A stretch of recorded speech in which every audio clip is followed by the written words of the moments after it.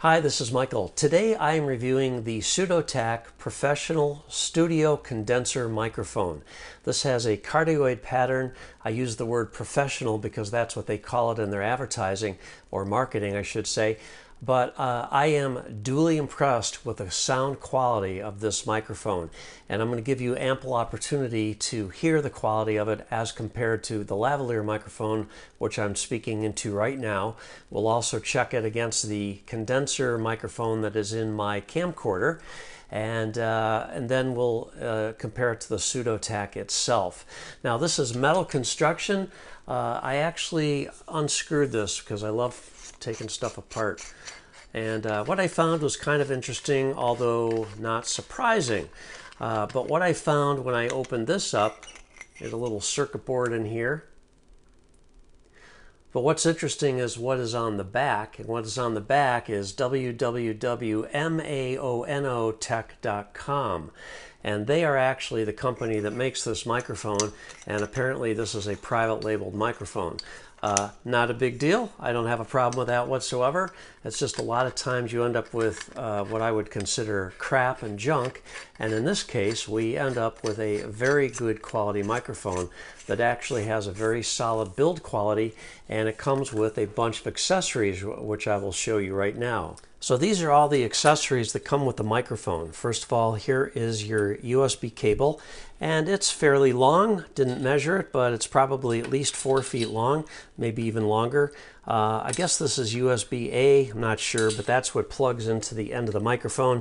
And then of course just a regular USB plug on the other end. This is plug and play. Plug it in and it should work for you. It comes with a wind filter. All right, so you can just put that on the end of the microphone like that. It also comes with a pop filter, which is very important, and that hooks onto the stand here. Now, there's nothing particularly exciting about this stand. This is fairly low quality, but what is great quality is the bracket that goes with this. Now, in order to attach this to your desk, you need a bracket like this. And I have had other cheap stands like this, mic stands, but they come with a really, really terrible bracket, which is usually just literally a piece of bent metal, just a flat piece of bent metal. And as soon as you tighten it up on your table, it actually deforms the bracket, the mounting bracket. This, on the other hand, is a cast, probably a die-cast metal of some sort, but it's actually substantial, and it does not deform when you tighten it. Of course, if you over-tighten it, you'll probably strip the threads or something. It's not the most excellent quality, but it is definitely a step above most of the other cheap stands that I see on some other products out there. And then, of course, you get the shock mount for the microphone as well. And this just isolates the microphone and will help protect against if you bump the table or something from that sound getting transmitted. So I'm going to get this all together and then we can do some A/B comparisons. All right, here we go. Here's the setup. I've got the pop filter in place, and right now I am talking into the lavalier mic. And so you've heard me talk on the lavalier mic for the whole time. So now I'm going to switch over to the Sudotack mic. All right, this is the Sudotack microphone now, and this is a condenser microphone with a cardioid pattern, which means you need to be speaking in the right position on this microphone or it's just not going to hear you correctly. So you want to be talking into the logo, which is into the front side of the microphone. You don't want to be speaking into the end of the microphone or off to the side of the microphone, and the worst place to be is behind the microphone. So for whatever you do, make sure you've got the logo facing your mouth, not the other way around, or you just won't get a very good recording. So to prove that, let me just move off to the side. Now I'm just talking at a 45-degree angle right now to the front of the microphone. And here I am standing directly behind the microphone. So you can certainly hear that difference. And when I get back into the proper position, you can certainly hear the sound quality difference. For the money, I do think it's a pretty decent sounding microphone. And when you hear the difference between this and the camcorder microphone, it's hands down 10 times better, 20 times better sounding, 100 times better sounding than the camcorder microphone. As far as the lavalier, let me know in your comments, what do you think? Do you prefer the lavalier, or do you think the Sudotack is a decent sounding microphone? For my money, I would buy this for under $60. I don't see how you can go wrong. There are a lot of microphones in the $70 to $100 range, Bluetooth microphones that are decent quality.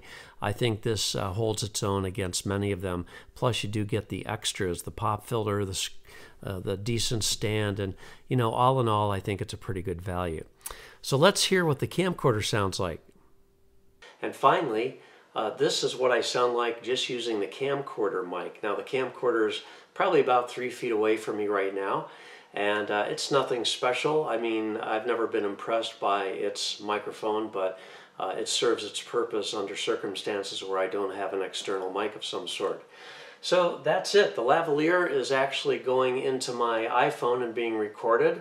The Sudotack is being recorded by my MacBook Pro. And of course, the camcorder mic is recording right to the video that I'm recording right now. I'm going to splice this stuff all together, and we should have the answer. My answer already is I really like this. I think for the price, it's under $60. The quality of the build is very good. It's not what I would consider a professional level microphone by any means, simply because I just can't imagine a professional recording studio using a microphone of this price point. But for a lot of people, this is going to be a completely adequate mic, and I think musicians will find it useful as well. So I hope you found this review helpful. Like I said, I think the components are pretty good for this price point. You can't expect much, honestly, for $60. I've got a mic stand alone that costs $200. So for less than $60, I've got a mic stand, a microphone, a pop screen, and a wind filter, and it's just all working. So you do have to be gentle with this. It's not the most robust construction, but usually once your mic stands in place, it's not something that's going to get a lot of abuse. So that's it. If you have any questions, leave me a comment. I'll answer it if I can. Otherwise, thanks for watching. Have a great day.